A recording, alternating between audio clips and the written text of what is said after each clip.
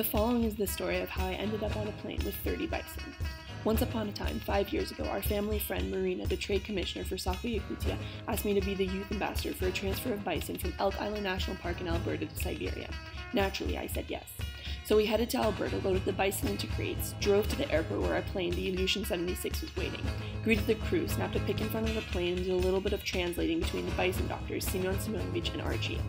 A crew from the Discovery Channel also came with us to shoot a feature on the bison. Once we all boarded the plane, we were ready to go.